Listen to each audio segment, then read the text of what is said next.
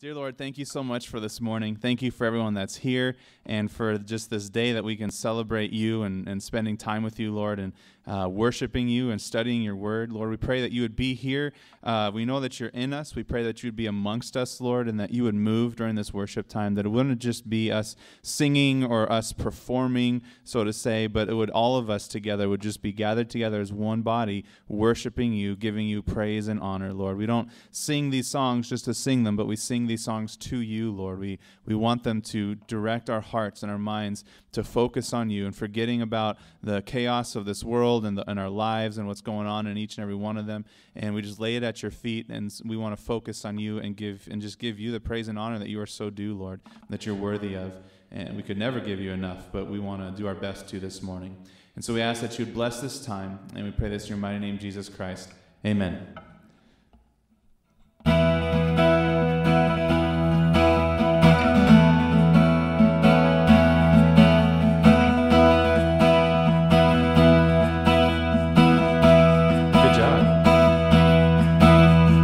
Open the...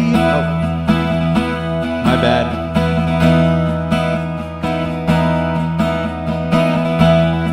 Take two. And open the eyes of my heart, Lord. And open the eyes of my heart.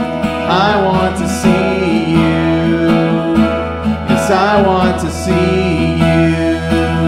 Sing that again. Open the eyes of my heart, Lord. Open the eyes of my heart. I want to see you. Yes, I want to see you.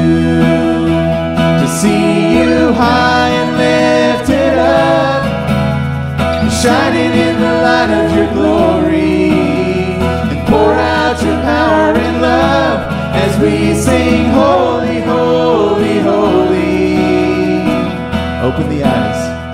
Open the eyes of my heart, Lord. Open the eyes of my heart. I want to see you. Yes, I want to see you. Open the eyes of my heart, Lord. Open the eyes of my heart. I want to see you. Yes, I want to see you. To see you high and lifted up, shining in the light of your glory, and pour out your power and love as we sing, holy, holy, holy. To see you high and lifted up, shining in the light of your glory, and pour out your power and love as we sing, holy, holy, holy. Holy, holy, holy. Holy, holy, holy. Holy, holy, holy. I want to see you. And holy, holy, holy. Holy, holy, holy. Holy, holy, holy. I want to see you. To see you high and lifted up, shining in the light of your glory. Pour out your power and love as we sing, holy, holy, holy. To see you high and lifted up, shining in the light of your glory. Pour out your power and love as we sing, holy, holy, holy. Holy, holy, holy. Holy, holy, holy. Holy, holy, holy. I want to see you.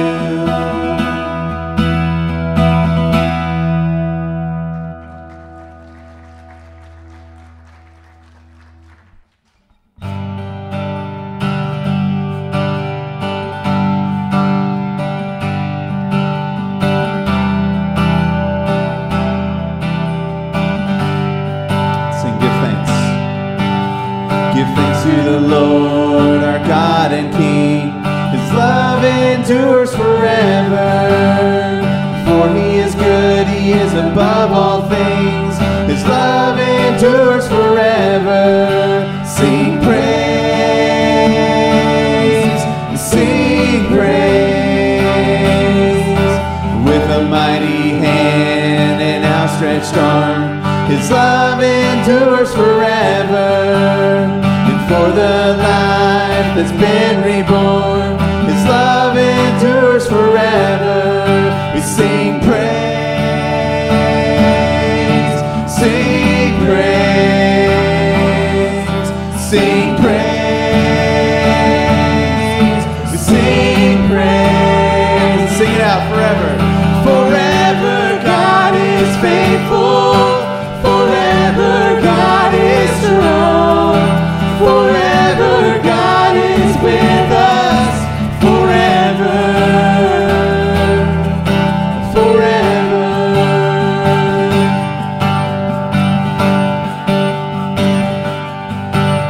From the rising to the setting sun, his love endures forever.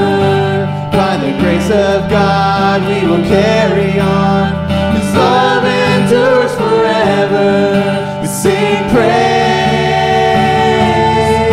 sing praise, sing praise, we sing praise. Forever God is faithful, forever God is strong, forever God is with us, forever, forever God is faithful, forever God is strong, forever God is with us, forever. Sing forever you are, and forever you are faithful, forever you are strong, forever you are with us, forever. One more time, you are. And forever you are faithful, forever you are strong, forever you are with us, forever, forever.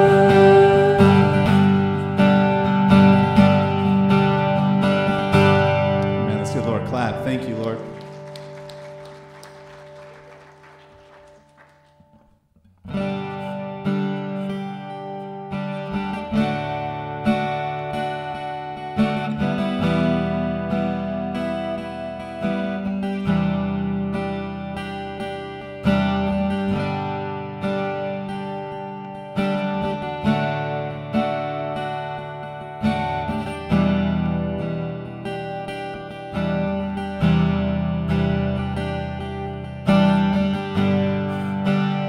Moon and stars they wept, the morning sun was dead, the Savior of the world was fallen.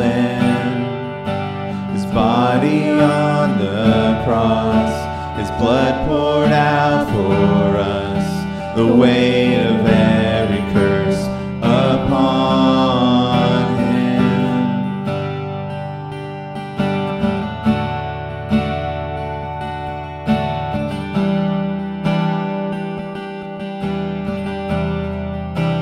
One final breath. One final breath he gave as heaven looked away. The Son of God was laid in darkness. A battle in the grave, the war on death was waged. The power of hell forever broken. The ground began to shake, the stone was rolled away. His perfect love could not be overcome. Now death, where is your sting? Our resurrected King has rendered you defeated forever.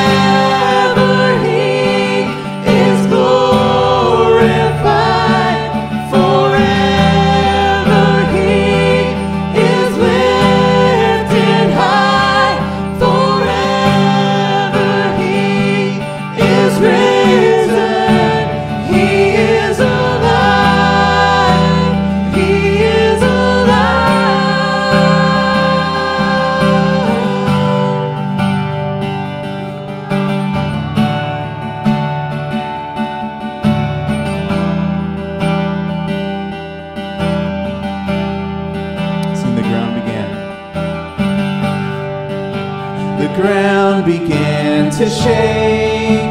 The stone was rolled away.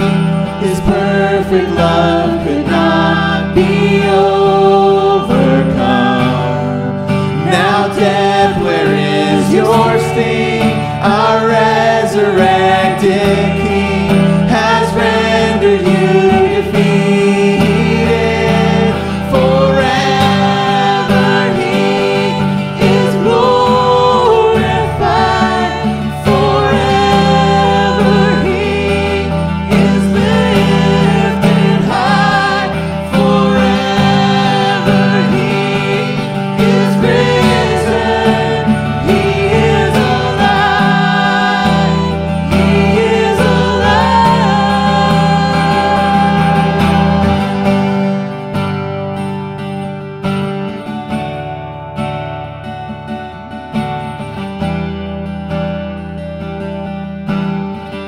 We sing hallelujah. We sing hallelujah. We sing hallelujah. We sing hallelujah. The Lamb is overcome. We sing hallelujah. And we sing hallelujah. We sing hallelujah. The Lamb is overcome. We sing hallelujah. We sing hallelujah. We sing hallelujah. The Lamb is overcome. We sing hallelujah. And we sing hallelujah. We sing hallelujah. The Lamb is overcome.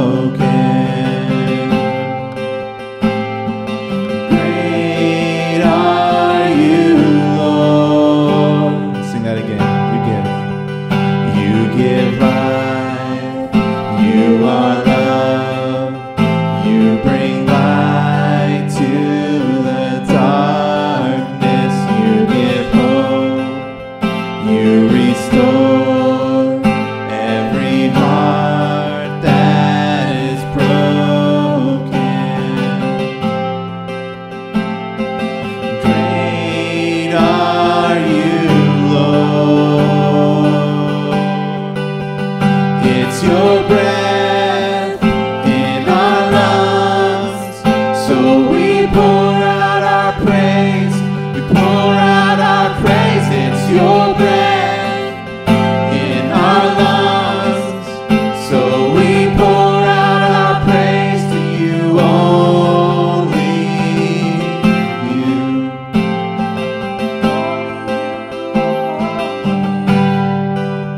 Sing, you give life. You give life. You are love. You bring light to the darkness. You give hope. You restore every heart that is broken. Great are you, Lord. It's your breath in our lungs, so we pour out our praise. We pour out our praise. It's your breath in our lungs, so we pour out our praise to you only. It's your breath in our lungs, so we pour out our praise. We pour out our praise. It's your breath in our lungs, so we pour out our praise to you, only you.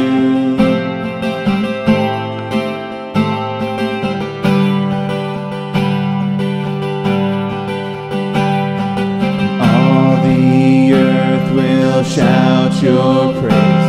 Our hearts will cry, these bones will sing. Great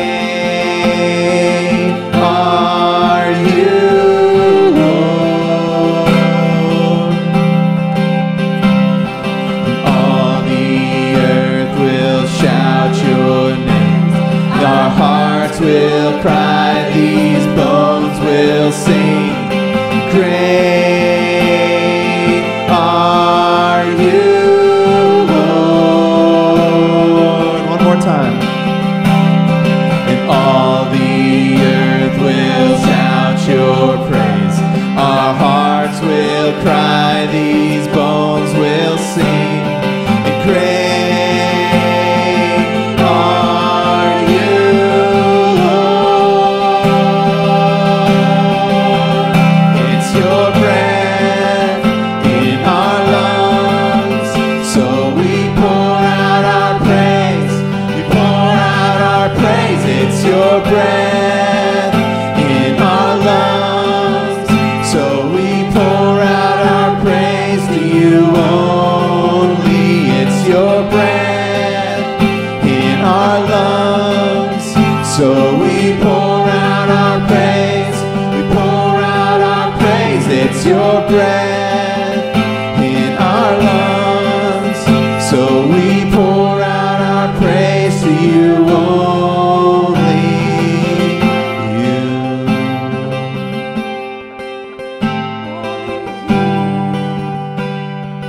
Only you.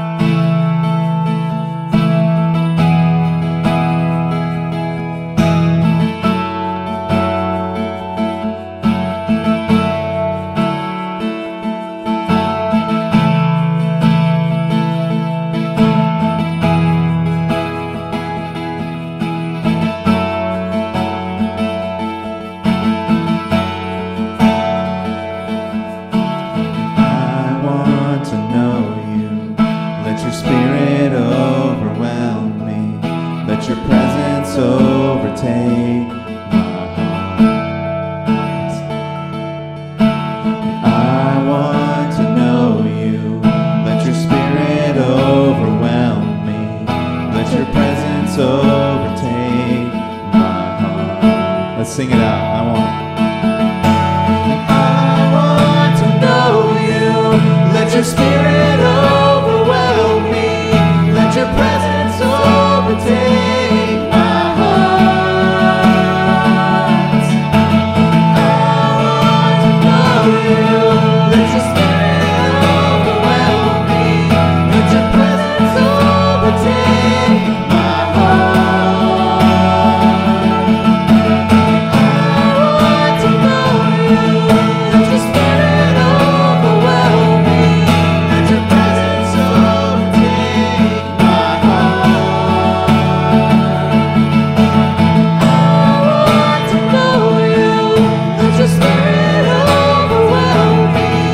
Your presence overtake my heart. I want to know you. Let your spirit overwhelm me. Let your presence overtake my heart. I want to know you. Let your spirit overwhelm me. Let your presence overtake.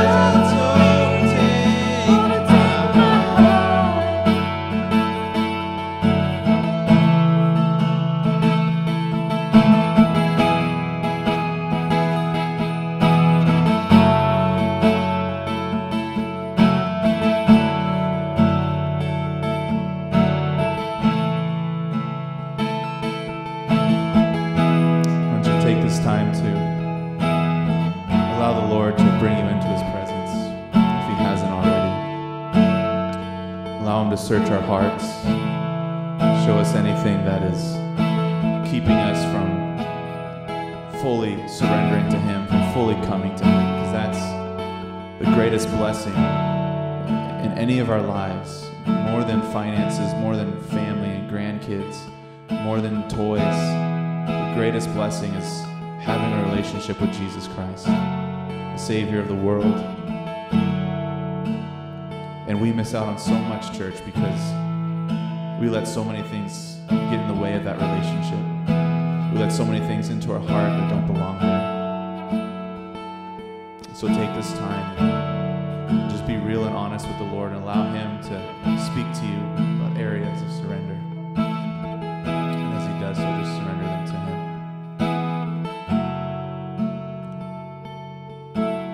Let Him know how much we want Him. We want to be filled with Him.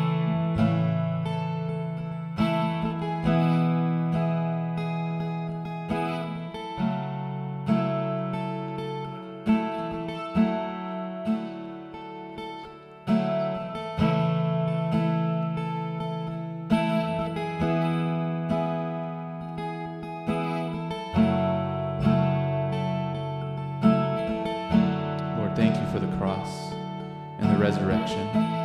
Thank you that you have made a way for us to have that relationship with you that no one before that time ever really had.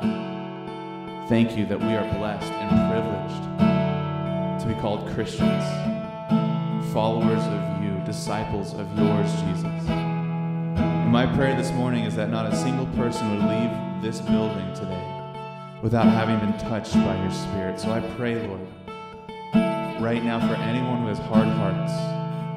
I pray for anyone who has walls around their heart that are keeping you from coming in, keeping you from speaking. Lord, I pray that you would speak to them right now. Let them know how much you love them, how much you care for them, and that they can be real with you. They can open their hearts up to you, Lord, and you will never let them down. You will never fail them.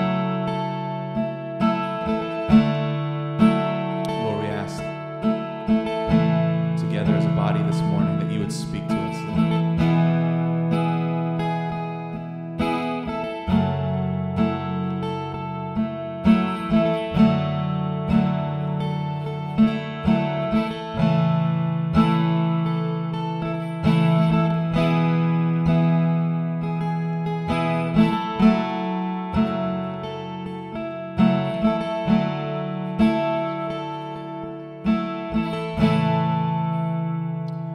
Let's give our Lord a clap. Thank you, Lord. Thank you so much. Pastor Craig and his family are out of town. They're in Jackson Hole, Wyoming. where it's a really horrible weather, like 70 degrees, 75 degrees, in the 70s, and I know it's so, they're having a horrible time. I'm just kidding. So I'm gonna be speaking this morning, and if you have your Bibles, go ahead and turn to the Gospel of Luke. We're going to be going in chapter 15, starting in verse 11. So Luke 15:11. And the title today is The Prodigal. As you turn there, probably one of the most popular parables in the Bible is the parable of the prodigal son. It's a parable of love, grace, forgiveness, redemption. It deals with the person who walks away from God, as well as the attitude of those who stay with the Lord and work hard for the Lord. In fact, the main reason Jesus gave this parable was to rebuke the Pharisees, because the Pharisees were like, why would you go and preach to sinners? Why would you go and preach to, the prostitutes and the tax collectors and the lower folk, right? And so he gives the parable to them to compare their attitude towards those that walk away from the Lord, those that know that they're sinners, and when they come back to the Lord. In this parable, one son takes his inheritance early from his father and then wastes on the pleasures of this world. The other son stays and works hard for the father and for his interests. When the rebellious son is humbled and returns home, the father welcomes him and throws him a big party, while the son who had stayed home becomes hurt and angry, feeling that he deserves a party for himself because of all of his hard work. And what does his younger brother deserve, right? He's the screw-up little brother, and yet the father is throwing a party for him because he returned. And so Jesus is comparing this son to the Pharisees, who thought themselves better and deserved more praise and honor than pretty much any other person did. But most people relate to the more rebellious son who returned humbly to the Lord. Jesus gave this parable to rebuke the Pharisees and other prideful religious leaders, but also to serve as an example of the Father's heart to both the rebellious and the faithful. I don't really want to focus on the sons today, though. We're going to take a different look at this parable. But we're going to focus on the Father and how he handled the situation and how it can apply to us as well. Now, in the parable, we're going to read it in just a few seconds, but in the parable, the Father represents who? Anyone know? God, all right? Or Jesus, but God. But he's also a dad with two sons, okay? So two purposes there. And in this father's attitude and example, we see how we are to handle prodigal sons or daughters or loved ones, family members, friends, and not just for parents, but how we are to handle these situations as siblings, aunts, uncles, grandparents. In my experience, most Christians that I know, handle the prodigal situation in their life the wrong way. One of the hardest things in life when it comes to social interactions is to show tough love. Most people struggle with both. But some can say the hard things, but when it comes to practice, it's hard to do the hard things. Does that make sense? So we can say the hard things, but then we wimp out when it comes time to do it, especially when it comes to loved ones, especially when it comes to sons and daughters and grandkids. So hopefully through today's study, we'll see what God's Word says about how you and I, as Christians, are to handle prodigal people in our lives. And let's pray. Dear Lord, we thank you so much for this morning. We thank you for this opportunity now to study your word. Lord, I pray that you would speak through me. Lord, that anything that's of me would not be said, but help me, Lord, strengthen me, give me the words to say, to share your heart to your people this morning, Lord, to share your words and your thoughts for them, for all of us, myself included.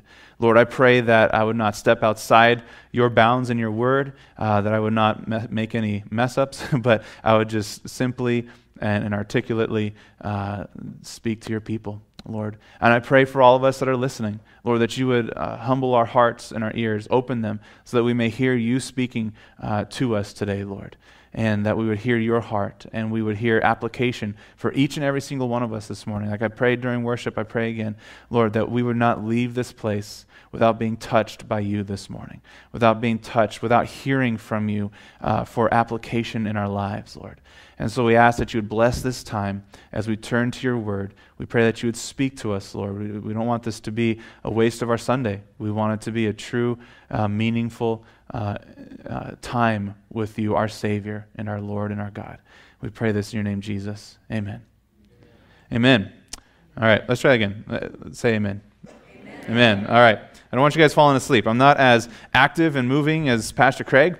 I don't have as funny jokes as Morgan. I used to, but he has taken that mantle and so I'm not going to compete. I beat the race against Pastor Craig, but I'm not going to compete against Morgan. And so I'm going to be myself, okay? Be who I am. You clap now, but I generally see quite a few people snoozing by the time I'm done, so we'll see. All right, so hopefully you're in Luke 15, and we're going to start reading the parable together in verse 11. To illustrate the point further, Jesus told them this story. A man had 2 sons. The younger son told his father, "I want my share of your estate now, before you die." So his father agreed to divide his wealth between his sons. Side note, it's kind of funny, as I was reading this and studying it, I thought, this kid is a millennial. I don't want to work. I don't want to create anything. Give me money, right? You're not dying. You're holding on to life. I don't like it. Give me the money now, right? I'm like, wow, that's my generation. Woo. All right, verse 13. A few days later, this younger son packed all his belongings and moved to a distant land. And there he wasted all his money in wild living, partying, right? Having fun in the world. Verse 14, about the time his money ran out, a great famine swept over the land, and he began to starve. He persuaded a local farmer to hire him, and the man sent him into his fields to feed the pigs. Verse 16, the young man became so hungry that even the pods he was feeding the pigs looked good to him, but no one gave him anything. When he finally came to his senses, he said to himself, "At home even the hired servants have food enough to spare, and here I am dying of hunger. I will go home to my father and say, 'Father, I have sinned against both heaven and you, and I am no longer worthy of being called your son. Please take me on as a hired servant.'" Verse 20. So he returned home to his father, and while he was still a long way off, his father saw him coming. Filled with love and compassion, he ran to his son, embraced him, and kissed him. Verse 21. His son said to him, "Father, I have sinned against both heaven and you, and I am no longer worthy of being called your son." Now, this parable starts with the kids being old enough to take care of themselves. So I want to stress that as we talk about prodigals in our families and in our lives, we're not talking about little kids that can't take care of themselves, that are dependent on mom and dad, right?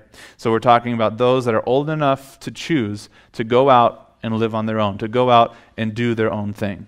So this morning, I'd like us to take the first point for this morning is more of a preventative measure. If you've been here at our church for any length of time, you know that we kind of try to do more preventative ministry, right? When we see trouble coming in someone's life and situations within the church body, we try not to just say, "Oh, if it ain't broke, don't fix it." We don't want to play with it, right? But if we see something coming, the Bible says that we as shepherds, our job is to alert the people, to let you know, hey, we see this going on in your life, and we don't want to just get involved in the nitty-gritty, but we want to warn you and let you know what can happen if you continue down that road, or if you continue struggling with this sin, or whatever the case may be. The saying that I love that Pastor Craig said one time has always stuck with me, is that an ounce of prevention is better than a pound of cure. Does that make sense? You guys tracking with me? An ounce of prevention, so a little bit of prevention, is better than a pound of cure. All right? Just like with health. And we could go on and on about that, but it's better to take care of things before you have a reason to take care of it. And so that's kind of our mindset here. And so my first point this morning is don't create a prodigal. Doesn't really go in line with the parable, but it's something that we can kind of derive from it. And as we read God's word, you want to always say, "Lord, how does this apply to me?" Right? We don't want to read just to read. How does this apply in the 21st century? Right? 21st? We're not in the 20th. 21st century. All right. How does it apply to me, Kevin? How does it apply to me in the 21st century in this chaotic and crazy society that we live in today, in these communities, in this country? So number one is don't create a prodigal. This more speaks to parents and guardians, but the same principle can apply in all relationships. So don't tune this out just because you're not a parent. All right. So don't create a prodigal. What I mean by this is to not live your life in a way that makes people not want to follow the Lord. God very rarely just appears to people and they accept him. Instead, he uses you and I to present his gospel. He uses you and I to pray for people. Now, I'm not saying he never appears. Don't hear that. I just said it's very rare. Because there's people over in the Middle East, Muslims, that Jesus just appears in a dream, right? And they go, okay, I'll follow you. But a majority of the time, it's done by God using us to share his gospel. Though we do it through sharing it verbally, but mostly through how we live our lives. If we live out what we say we believe, that gives way more credit to what we say than when we say we believe something and we don't live it out, right? Our lives have way more of an impact than we even realize. And when we are not aware or concerned with how we're living our lives, we have great potential to turn people away from Christianity or to turn people off from God. When we get caught up and focused on ourselves, on our marriage, on our relationship, when we get focused on our finances, when that becomes our main priority, our main focus in our lives, then that will turn people away from God. Not because those are our cares and concerns, but because we're not doing our part now to be aware of the people around us.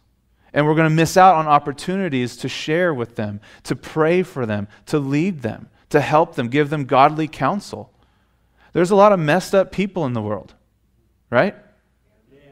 There's a lot in this room. Myself included, okay? We are messed up. Whether you're 2 years old or 102, right? I mean, we need advice. We need godly counsel, and we need to be ready to give it. Now, not meaning that we're going to be not messed up anymore, but we need to be ready to share our experiences and what God's doing in our lives so that we can be used by God. But if we're so concerned with us, we're not going to be used in that way, and we're going to end up turning people off from God. Gandhi has been credited as the saying that he loves Christ, but not his people, because his people do not live like he did. I came across a story explaining that while studying law in South Africa, Gandhi read the Bible and very much liked what he was reading from Jesus and his sermons. He tried to go to a church in South Africa, but he was turned away because he was Indian. He was turned away because he wasn't what the church in South Africa wanted him to be.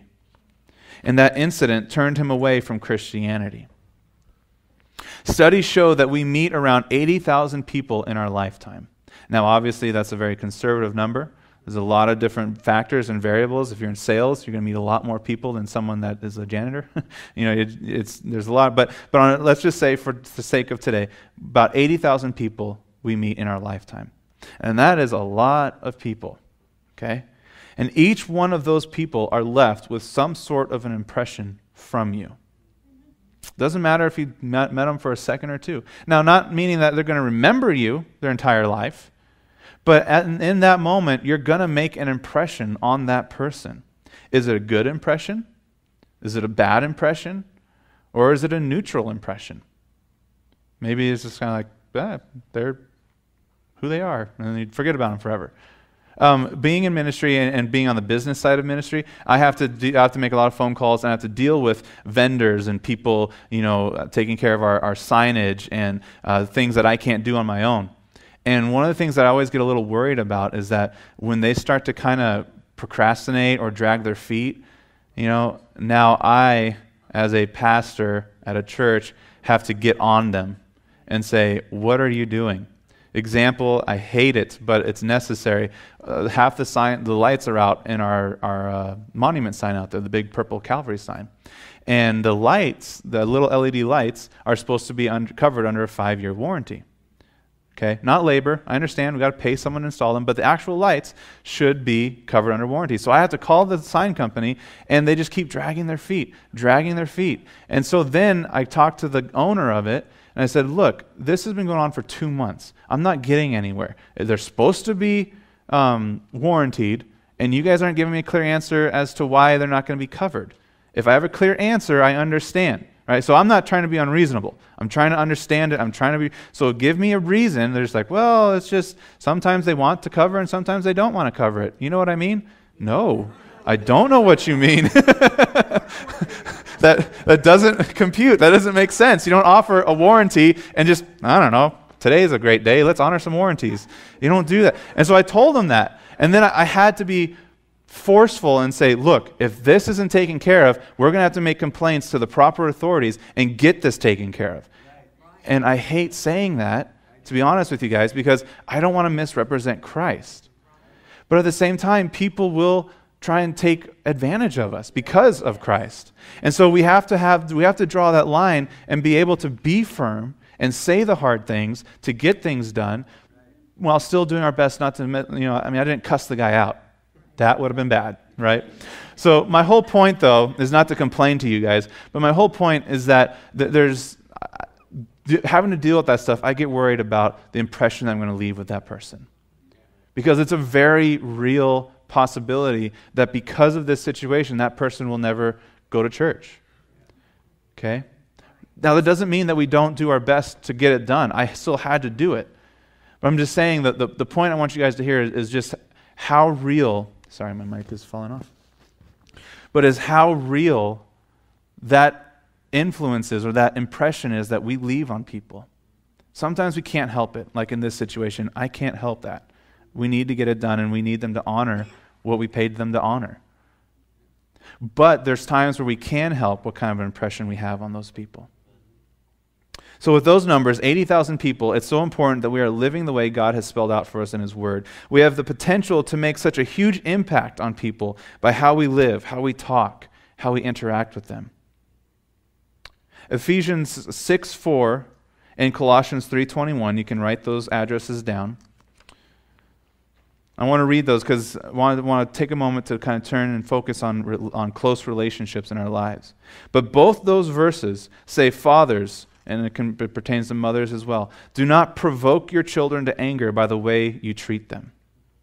Parents, you don't want to push your kids away from Christ. Now, you don't want to compromise and just let them do whatever, right? But you don't want to be the reason that you push them away or why they get pushed away from Christ. Now, there's some factors that you can't help in your child's acceptance or rejection of Christ's provision for sin. But there are some major ones that you can. How you live out Christianity at home is a major factor for your children. And if you are not careful and honest with your children, you will provoke them to anger or turn them off to Christ. The word provoke in both scriptures has a few meanings, but two of them I want to talk about. One is to tease. Dads, moms, don't tease your children. Now, you hear that and you're like, duh, right? But there's things that we do playful, right? Well, not me, I'm not a dad, but you guys, But there's things that we do, we tease them, and it's something in us that we just love to tease people. Can anyone agree? Come on, be honest, all right? I do, all right? We like teasing. There's something in us that gets off on that. I grew up being teased the majority of my life for being redheaded. In 6th grade, I got glasses. My wonderful mom got me big ones. I wanted baggy jeans. She got me jeans tighter than these. Who wears tight jeans? Kevin wears. I grew up with that, right? And it was horrible.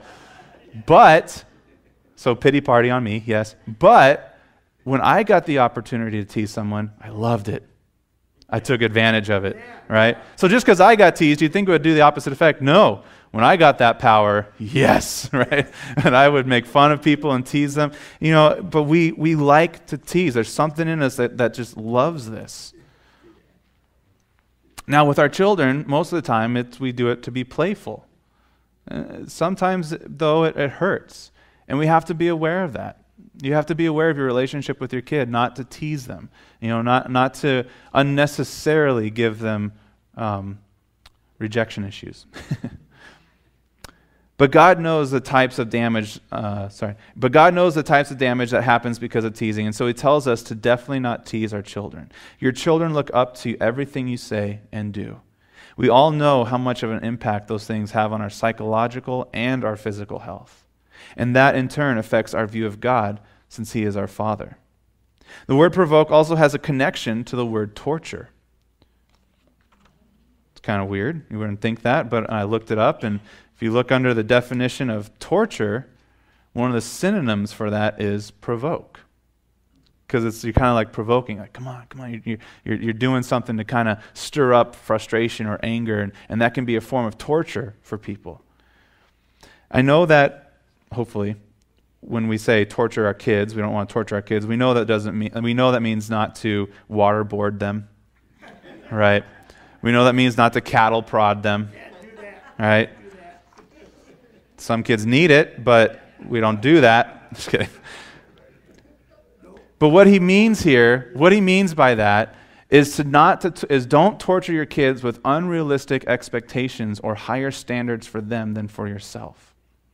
A great temptation for parents is to mold their kids into who they think they should be, living out their glory days through their kids, making them, I want you to be a doctor, right? And we've heard that all our lives. People always kind of joke about it, but it's so true. I want you to be a doctor. I want you to be a lawyer, if you're not a Christian. I want you to do this, to do that.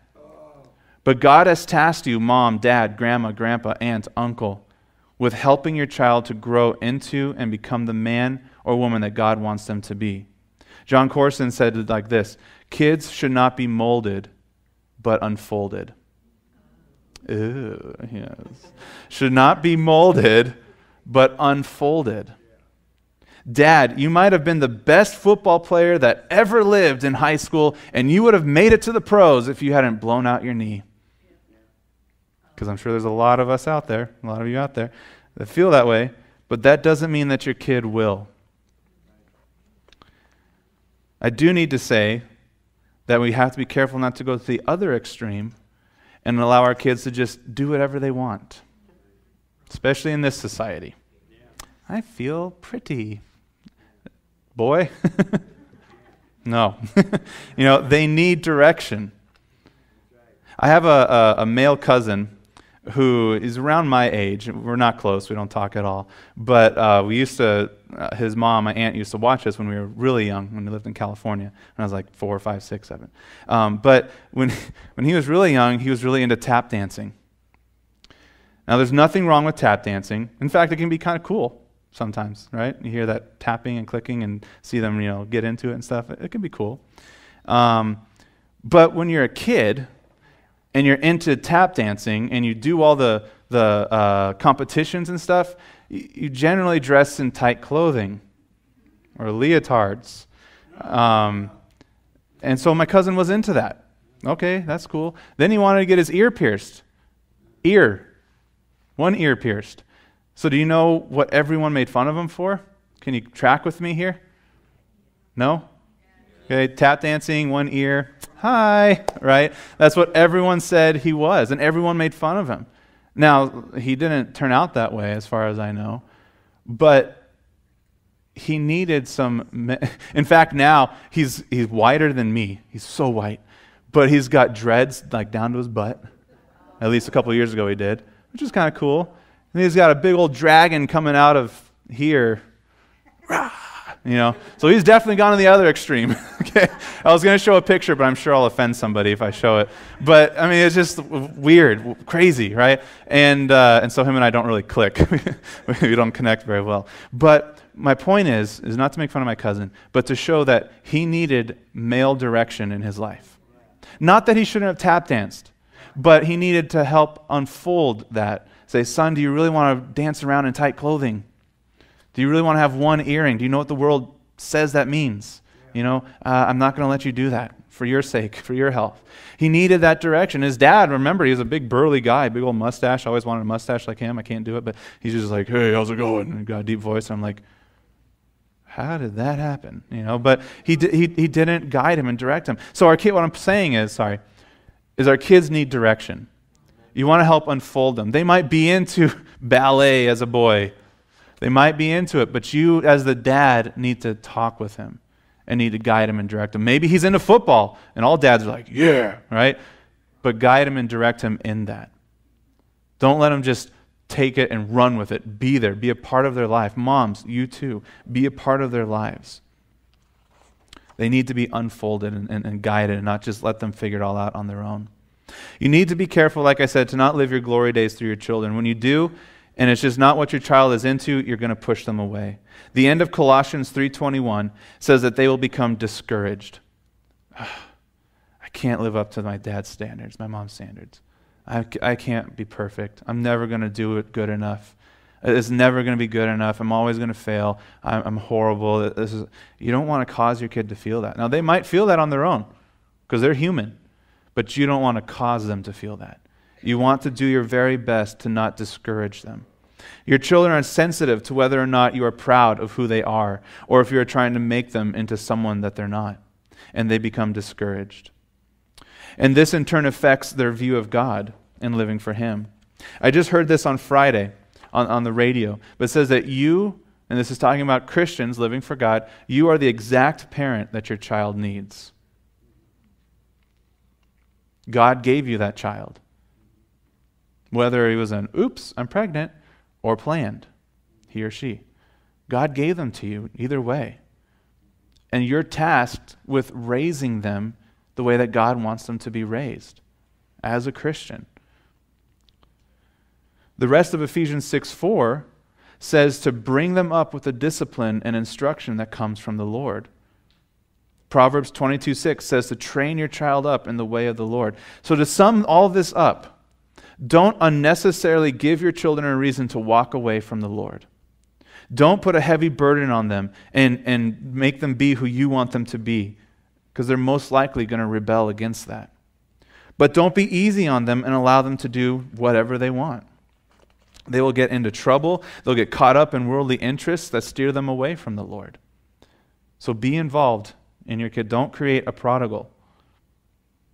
So back to the parable. The younger of two sons comes to his dad and demands his share of the inheritance. That's in verse 12.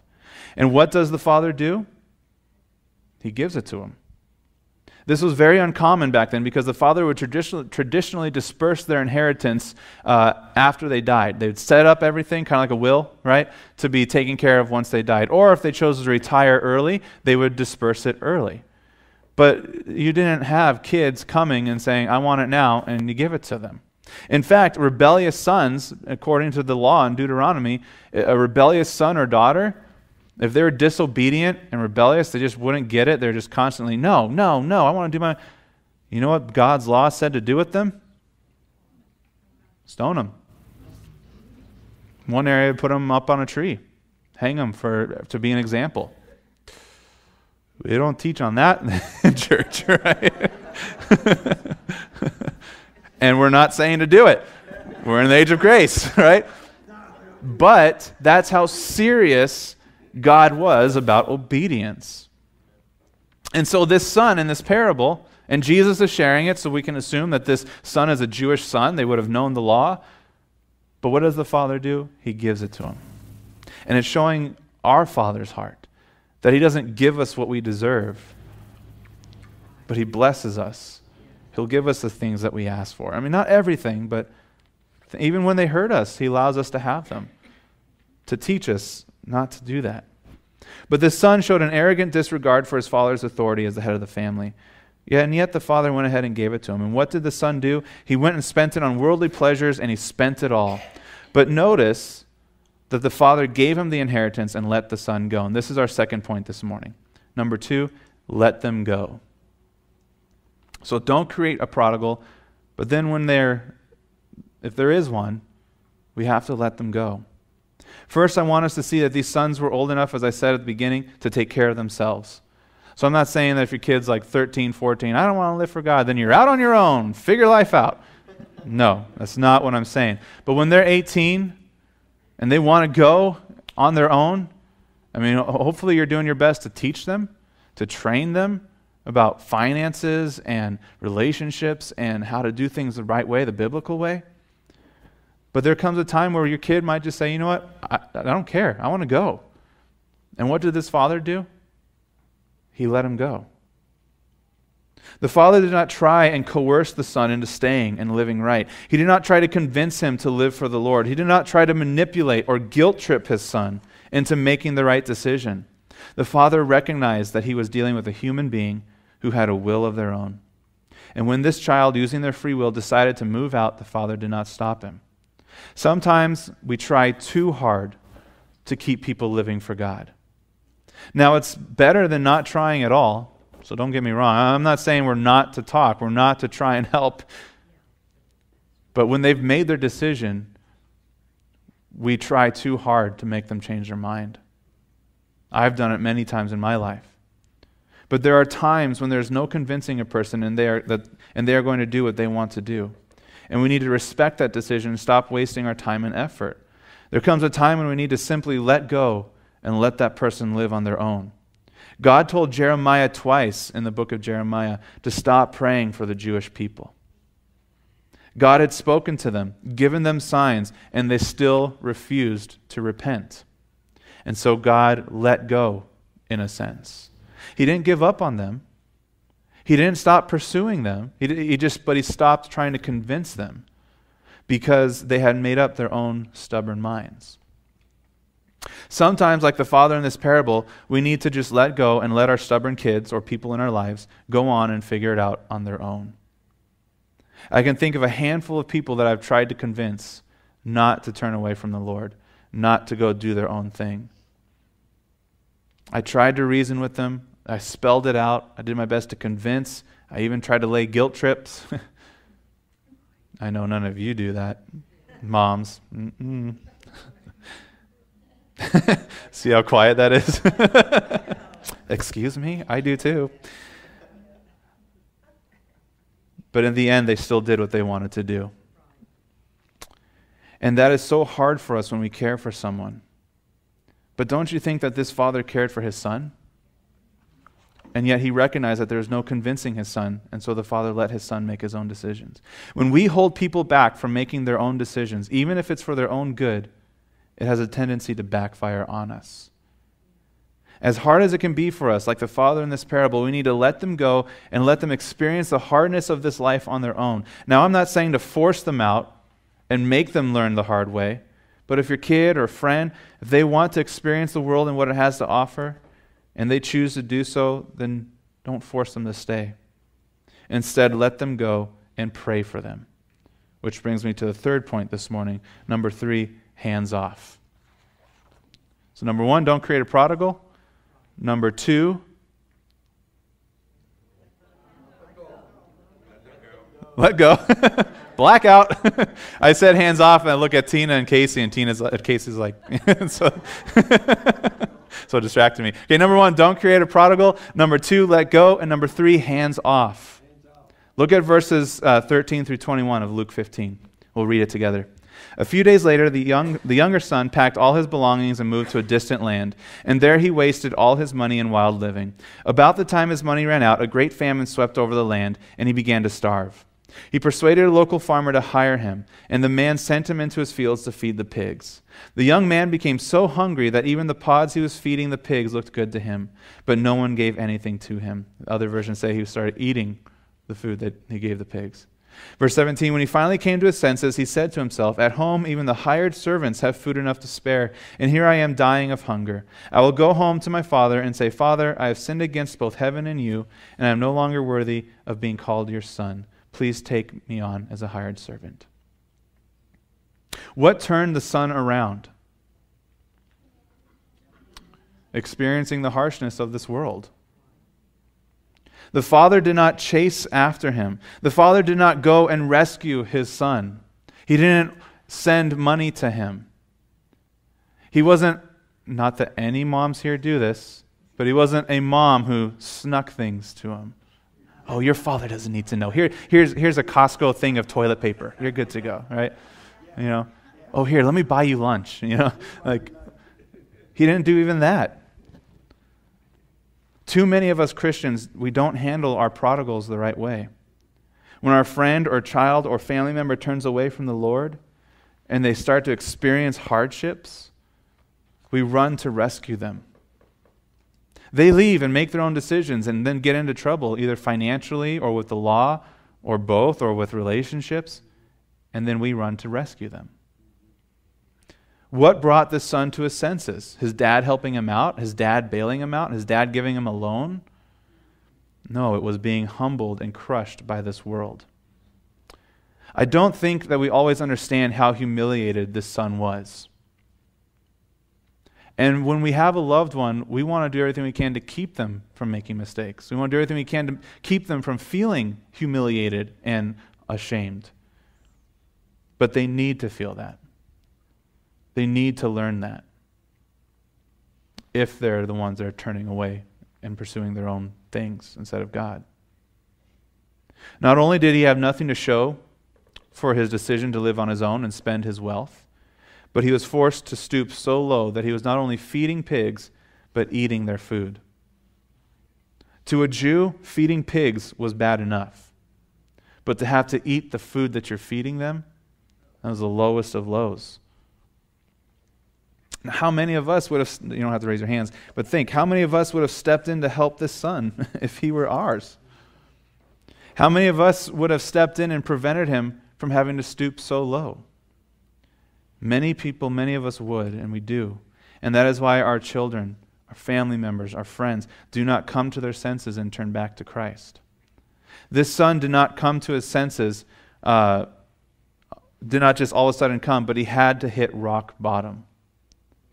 Do you hear that? He had to hit rock bottom to turn around. And some of us know that through experience. We've had to hit rock bottom.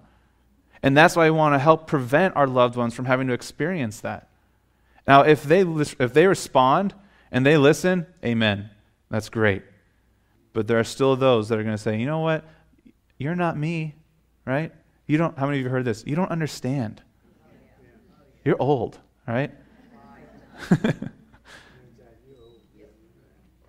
There are so many prodigals that aren't prodigal because they're prevented from hitting rock bottom. What I mean by that is that they don't finish out the prodigal process of coming back. But they don't return because they're not prevented. I mean, they don't return because they are prevented from hitting rock bottom. Mom, dad, guardian, if your kid is out on their own, living for and pursuing worldly pleasures, don't support them. Don't sneak it. We have to remember and understand that tough love is love.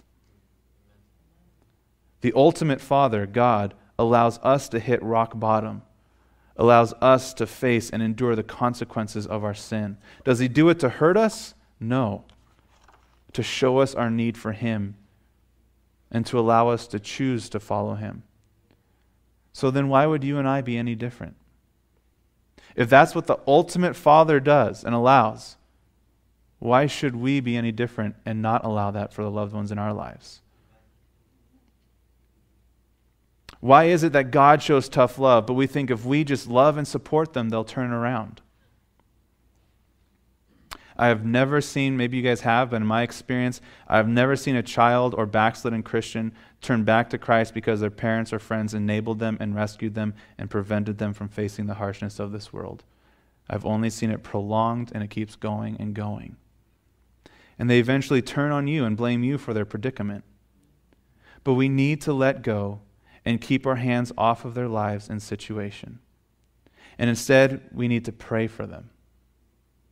We need to pray that God does whatever it takes to bring that person back to him or to him. Paul talks about this in 1 Corinthians 5:5 and 1 Timothy 1:20. He talks about handing rebellious Christians over to Satan for the destruction of their flesh. That's the tough love we need to show our rebellious loved ones. It's in the Bible. We can't argue against it. Well, we can, but we're not going to win. We need to pray that God will allow them to be humbled and broken to the point that their flesh is destroyed and no longer rules. Now, what we mean by that, Pastor Craig has taught on it multiple times, but when you hand someone over to Satan for the destruction of their flesh, it's not like, here, Satan, take them, right? You're just saying, Lord, I surrender, I let go, and I pray that you allow whatever needs to happen to this person to happen so that they will return to you, so that they'll give their life to you. Because if not, that person is going to go to hell for eternity. If they don't give their lives to Christ, they don't surrender to him, that's where they're going to spend an eternity. And so we hand them over for their spiritual flesh to be crushed by this world. And who's the king of this world right now? Who's the ruler of this world right now? Satan. So do you understand what that means, to hand someone over to Satan for the destruction of their flesh? You're not making a deal with Satan. You're just allowing whatever needs to happen to this person, to this loved one, to happen for the sake of their soul and their eternity. In the situation in 1 Timothy 1:20 is to teach Hymenaeus and Alexander to not blaspheme the name of the Lord. So it's not even that they were necessarily turning away or backsliding, but they're blaspheming the name of the Lord, misusing his name, misrepresenting his name. And so Paul prayed that. God's ways are not our ways. It doesn't make sense, and it goes against all we feel and think to just let someone ruin their lives. But we need to trust God and obey his word and follow the examples in his word on how to handle these people.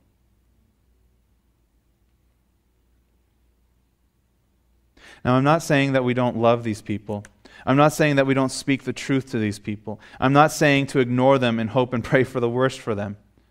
I'm saying to look at this parable given by Jesus and see how the Father handled his rebellious son. And what was the outcome? The son realized his need and came home. And did the father rub it in his face and scold him and guilt him when he came home? No. He rejoiced that his son had realized how foolish he had been and returned home. And it's the same for you and I. When we see them heading down that path of destruction, we see them ruining their lives, and they turn around, that is such a great joy. It's so much better, it's such a better feeling than when we help them and we enable them. I want to also talk about real quick is how do we know that this son was truly humble and repentant? How do we know that this son wasn't trying to manipulate his father into helping him out and getting more money for more pleasure? Because that happens. Our son, our daughter, our loved one, oh yes, I've given my life back to Christ.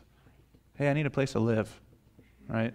Hey, I really need some help financially. I'm going to go to jail. You don't want me to go to jail, right? Because I'm returning back to God. Well, you got to look at their attitude and how they're starting to live their life. Verses 17 through 19 of Luke 15. When he finally came to his senses, he said to himself, "At home, even the hired servants have food enough to spare, and here I am dying of hunger. I will go home to my father and say, 'Father, I have sinned against both you and heaven, and I am no longer worthy of being called your son. Please take me on as your son. Please take me back as I was before. Take me back as a hired servant.'"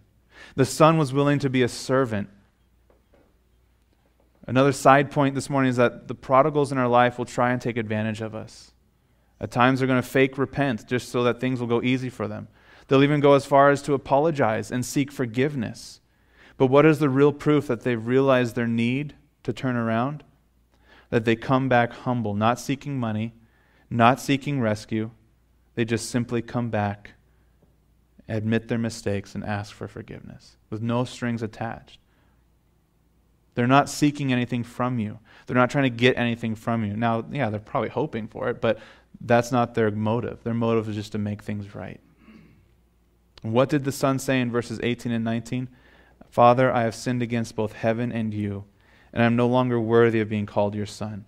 Please take me on as a hired servant." He wasn't seeking to have his bank account replenished. He wasn't seeking to eat better food than the pigs. He wasn't even hoping to come back and simply live at home. Now, those were real, let me put it this way, those were real hopes and thoughts in his mind, but that wasn't his motive for returning home. He truly realized he screwed things up, and he wanted to make them right. A lot of times we see what we want to see in our loved ones, but we have to ask God to enable us to have honest eyes and make sure that this person isn't trying to pull the wool over our eyes. But you can always tell a humble, repentant person because they will come home broken and they'll get back into the body of Christ. Does this mean that every prodigal will return? No. But it does mean that you were obedient more to Christ than to yourself, and that you recognize that you cannot save anyone from anything.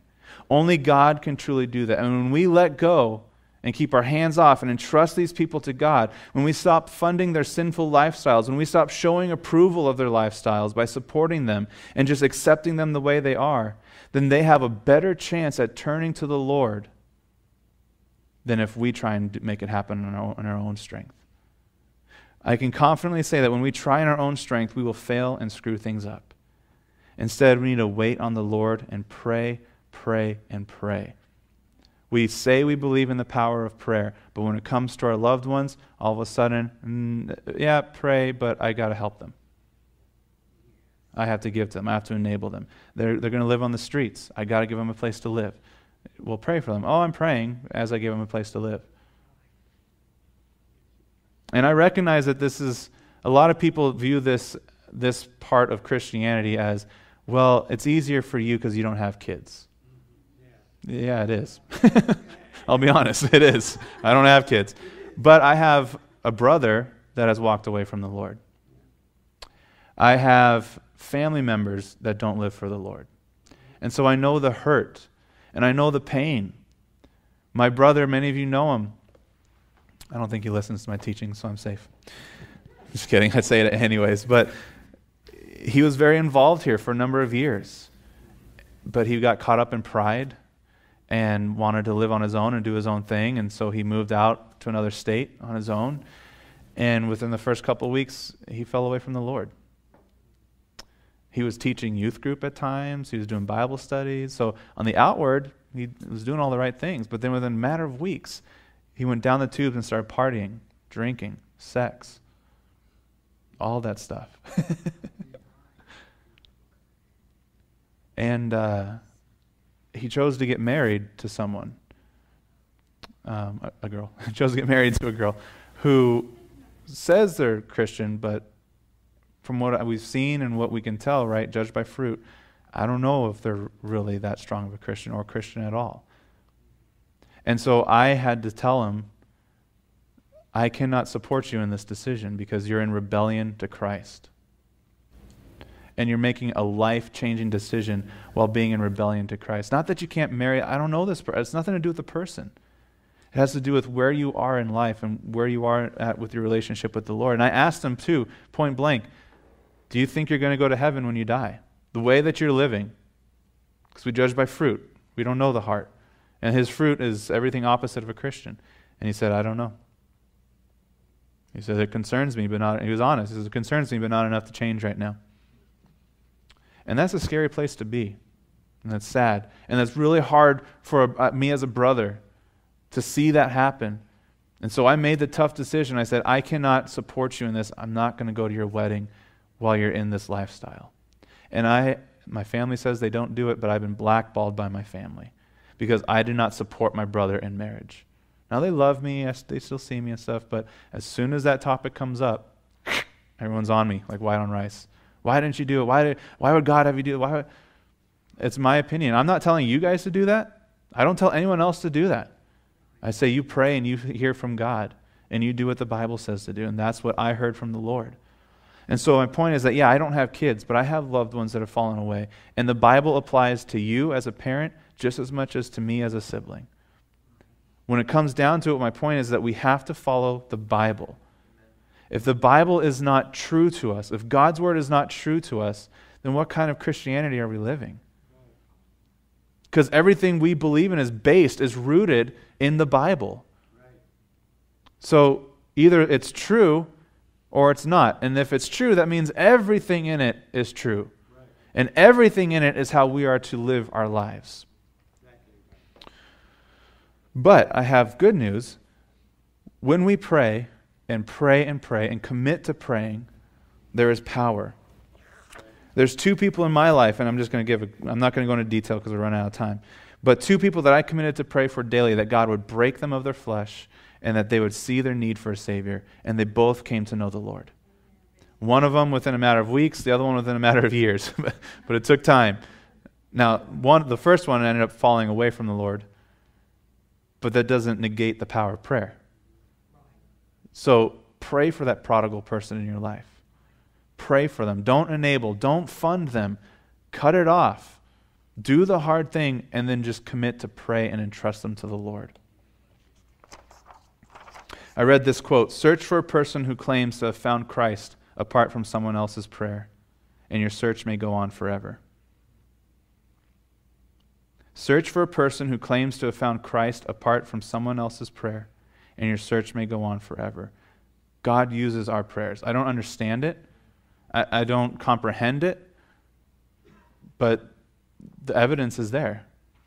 When you commit to pray, things happen.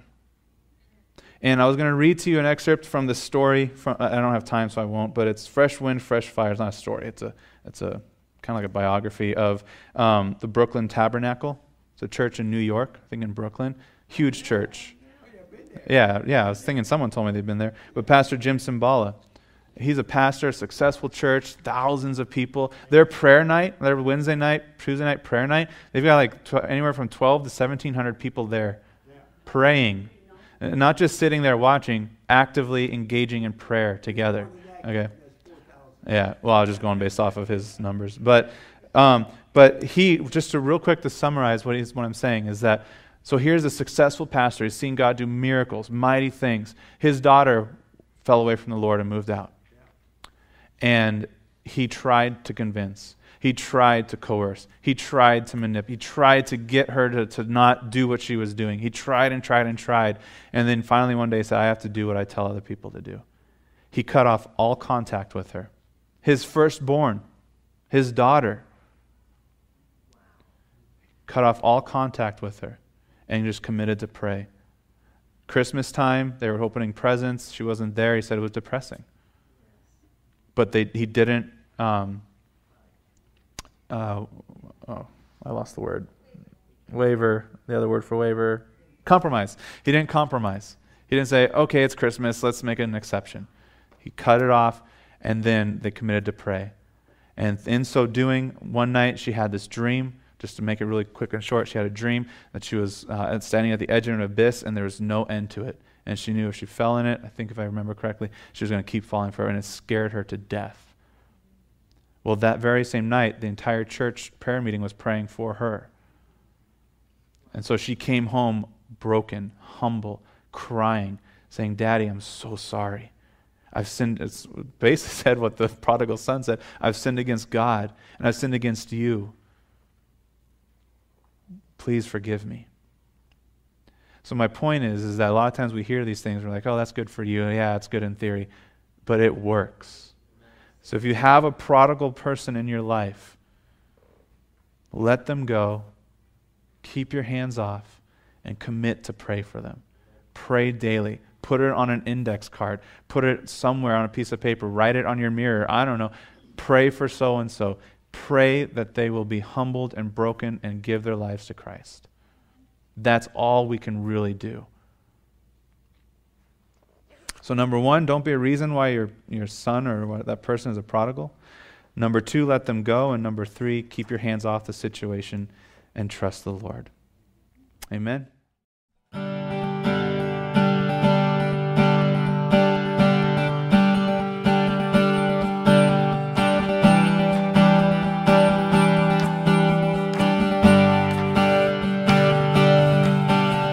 Give thanks to the Lord, our God and King.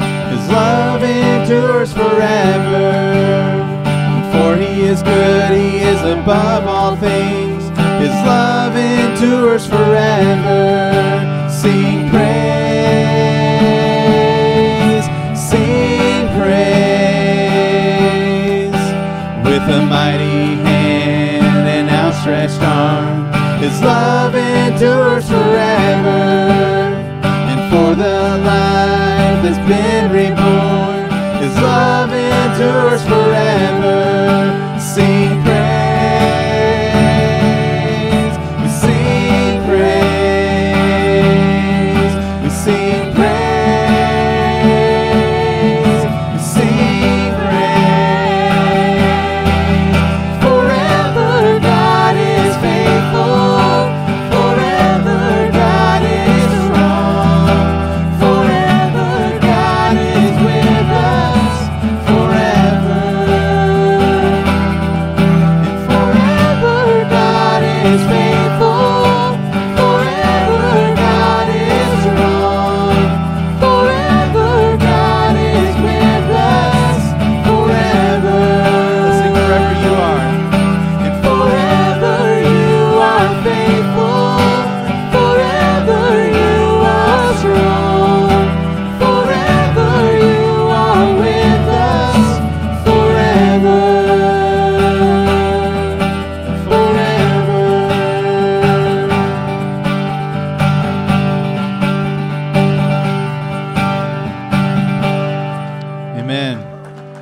blessed week, everybody. Have a happy 4th of July.